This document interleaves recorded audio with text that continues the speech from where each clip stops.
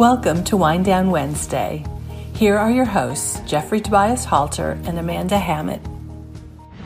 Good afternoon. Today we are focusing on the intersection of environmental, social, and governance, otherwise known as ESG. And we're going to do that through our lens of diversity, equity, and inclusion in corporate America.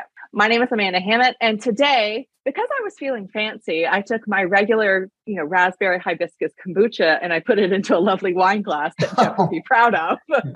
So Jeffrey, what are you here? I thought you were really stepping out. It looked like a cordial or something. So, nice chilly fall day. I'm actually enjoying a South African red from the Stellenbosch region, one of the best little wine countries that not a lot of people know about. So it's a beautiful color and it smells good. And I'm going to enjoy it while I talk to an old friend. It is my absolute honor to introduce Allie Hartman, a lifelong advocate and change maker. Allie has spent her professional career in roles that sit at the intersection of profit and purpose. She is an expert in responsible investment, ESG integration, and venture philanthropy. She is also very passionate about advancing women. She believes that to unlock the most change, we must build bridges between power and perspective.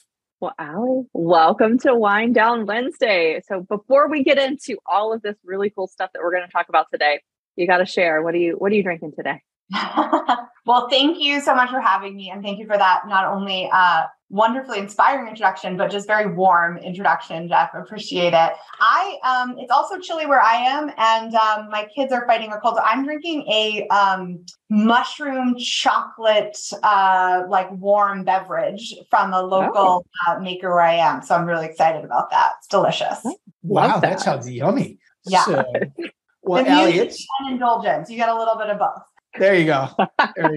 Well, it's been a while since we've talked, and for our listeners, I want to share this. I've known Allie for a long time, even though she is so young and so well accomplished. We met at the Coca-Cola Company, no great surprise, at a women's resource group event. And I believe she was a manager in the public affairs group. And within 5 minutes of talking to her, you knew this woman was just going to be amazing, that she would either be an SVP at the Coca-Cola Company or someplace else. We share a lot of very similar views around allyship and advancing women. And so, Allie, would you just spend a few minutes and talk about the highlights of your career? And you've got some really interesting upfront parts that if you have time to share those shortly around where you went from and how you got here.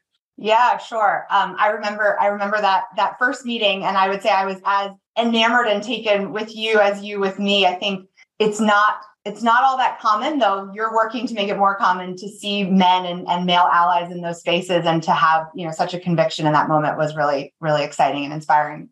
My background, to jump into that, so I am probably the last person that many people I grew up with would ever guess to sit in the roles that I have, right? So I grew up, I'm the daughter of social justice activists. Both of my parents have been in prison multiple times for their activism. And I thought that I was going to go and change the world in similar ways to what the adults in my life were doing, right? Being on the outside of systems and agitating and activating for change that I believed in. I spent the first 23 years of my life working in the public sector and nonprofits, activist organizations, academic spaces, and thinking about the opportunities to create change at scale. I was a women and gender studies major in college and have always centered women. Women are sort of this visible and sometimes invisible thread and theme throughout my life and my work, and what I most believe in from a theory of change perspective. So I've been in that gender space for a while. It was in graduate school that I took a class. I was in graduate school in France and didn't want to take any more classes in French because my brain was exhausted. So I looked for any class I could find. I was studying international affairs, any class I could find that would qualify. And there was a class called business ethics. And so I begrudgingly took that class, which also for to be fair, felt like a foreign language. And lo and behold, it completely changed my life. It was about a month into class that I had this light bulb moment where I realized companies had more power, more flexibility, more access, more connectivity than most governments or nonprofits would ever hope to have. And that if I wanted to be a change maker in a real and sustainable and scaled way, that at the very, very least, I had to learn how to work with and within companies. And I had no role models for that or innate skills, to do that. And so I realized I knew what I didn't know. And I made a deal with myself that after I graduated, I would go and try to find that job in the private sector that hopefully had some purpose elements to it, but that would allow me to get the experience and credibility and access that I felt like I needed. Well, it's been a lot, even though thank you for the compliment of me being young, but it's been 15 years, not 2. And I have stayed in the private sector because I found that I'm actually really good at translating and moving between the outside external pressures of the world and the inside workings and strategy of a company, and that I can move really fluidly and fluently between those two spaces. And as you said in my intro, build the bridges between power and perspective. I think so often in our world, public, private, in between, the people who are proximate to the issue, who understand it, who have lived it, don't have the resources or the authority to affect change, and vice versa. People who have resources and authority don't always have that perspective to create change that is needed and meaningful and lasting, right? And so my job I see as being a bridge builder between those spaces. Allie, and what a perfect person you are to be in that role. I mean, just kind of the experience that you had, obviously with your parents growing up and that kind of activism, and then being able to move into this space where you're creating activism internally for corporations. I mean, that is amazing. That is amazing. So let's take a second, and I'd love to hear more about why corporate responsibility is so important. Yeah. So, I mean, I would say that while I wasn't there, when man first found fire, right? I wasn't there when companies first found CSR, but I was there pretty early on, certainly in the evolution of this moment in time that we find ourselves in. And I think it's super interesting to look at the role that, and by the way, quick side note, it is alphabet soup out there, right? You've got ESG and CSR and RI and SRI and, impact and citizenship and philanthropy and, all these different terms and what means what. So when I say corporate responsibility and sustainability, I mean how a company is thinking about their operations, right? And their material issues to their business. When I think about ESG, it is corporate responsibility and sustainability, but it's from the perspective of my seat in, big investment firms where we have many companies in our portfolio. And we're really looking at what are the environmental, social, and governance risks and opportunities that companies have. Some of them are universal or there's a lot of commonality. Others are unique and they're bespoke to that individual company. I think why this is important is because the world is a very different place than even 15 years ago, but certainly than 30 years ago, right? When we think about capitalism and business in the 80s and 90s and early 2000s, it's a completely different world than we are right now. And certainly than where I think we're headed in the next 10, 15, 25 years. And I actually see CSR and ESG as a bridge between an old way of doing business and a new way of doing business. We haven't arrived at the new way of doing business yet, but I think we're headed there. I'm happy to talk about that more in a minute. Why the world is different, there's so much more complexity. There's so much more constraint on the system, right? Jeff mentioned us working at Coca-Cola.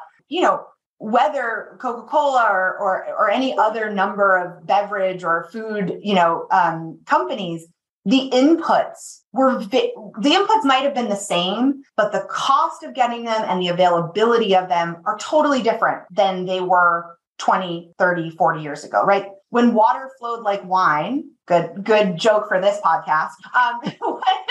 When water flowed like wine and it was readily available and really cheap, companies didn't have to think about how much they used, right? That's a very tactical example. Now, as we have these floods and droughts, we have water quality and quantity issues, something as basic as water that is an input into not only every human body, but into countless products, and services that are created and help make the world go round from an economic standpoint. If water is unavailable or of poor quality, or you have an inefficient system, you can't do business, right? And that's just one example. You can look at that from a talent and labor perspective, right? Labor trends have changed, not just in who's ready and skilled and available to work, but also in terms of the transparency and governance and regulations around what work is or isn't, right? So the world has changed so fundamentally. And because of that, I think that there's an incredibly important reality for companies that want to not just survive, but thrive in this new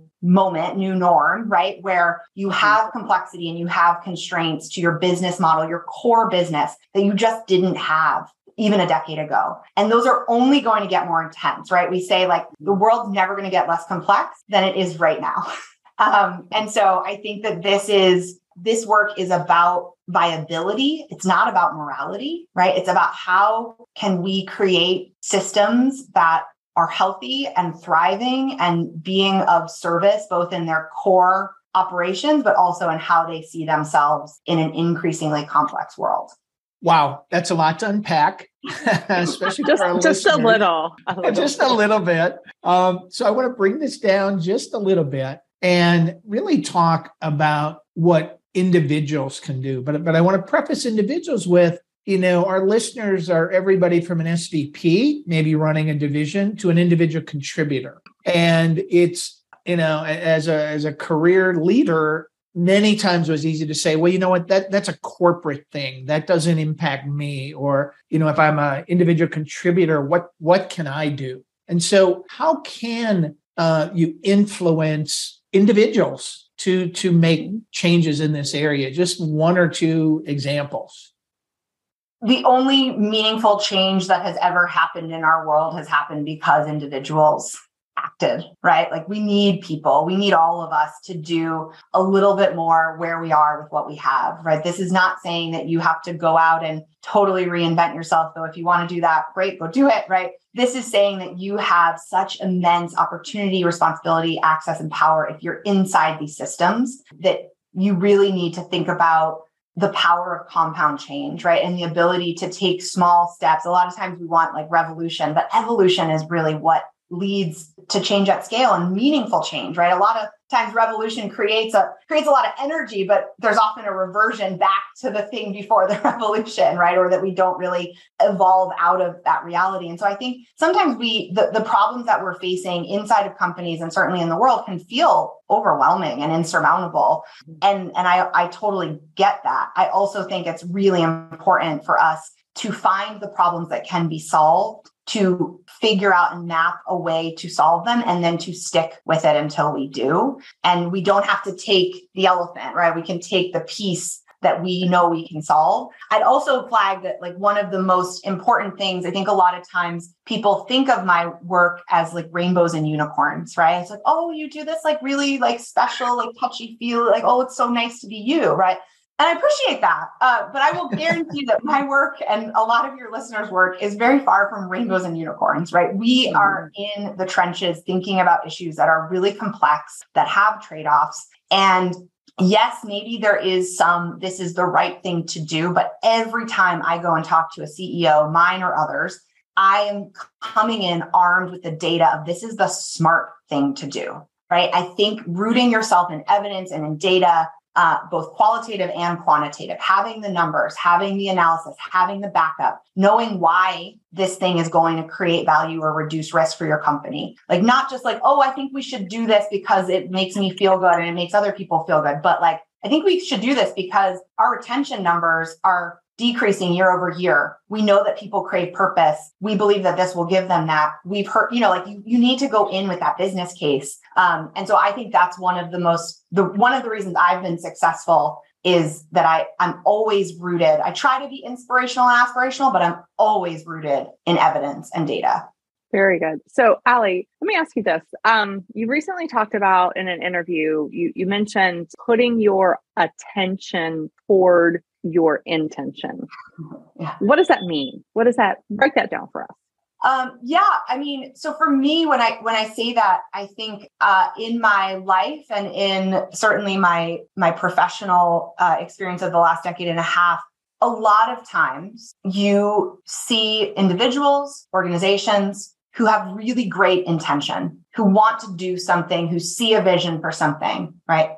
But intention without action, without attention, without tending to that is pretty much useless, right? You can say, I want to take off the year and travel the world.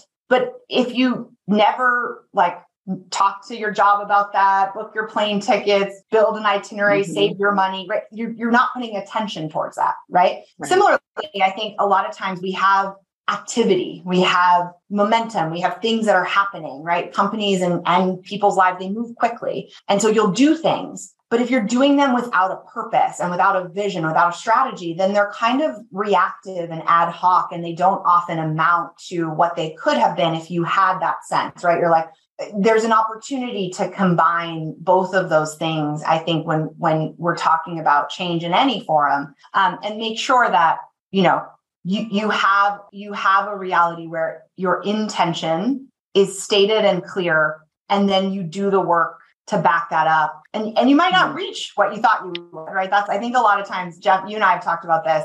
A lot of times people are really afraid to state intentions because they're afraid of failing, right? Especially in the diversity space. It's like, well, I don't want to say we want to reach this milestone or this number or this, because what if we don't do it? What if we can't get there? And so a lot of times, therefore, you just start, you're like, oh, well, we'll just have some affinity groups and we'll just talk to these recruiters and we'll just do this thing over here and we'll do all this attention work. We'll do all these day-to-day tasks and actions. But without that North Star, you're never going to achieve all that you can achieve, right? And similarly, you have in this moment in time, so many companies making grand proclamations about their commitment to women or to racial justice or to the LGBTQIA community.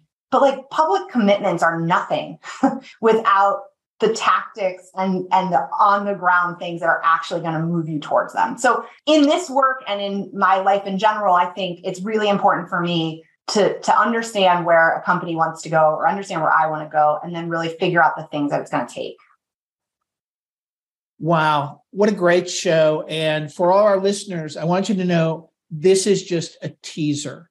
This is such a big topic. We are going to tell you we're already bringing Allie back on our next show to go much deeper on this topic. And so get ready to tune back in. We're going to continue this amazing conversation. Allie, we want to thank you for sharing your amazing thoughts on corporate social responsibility and what people can do. We're going to have you back immediately, literally next week, to go much deeper. And so for our listeners, please join us next week for this session. But Allie, thank you very much. And as we say on Wind Down Wednesday, cheers. Thanks for joining us. Cheers. Thank you so much. Thanks again for joining us for Wind Down Wednesdays, a contemporary midweek discussion on current workplace and marketplace issues with a focus on diversity, inclusion, intersectionality, and equality.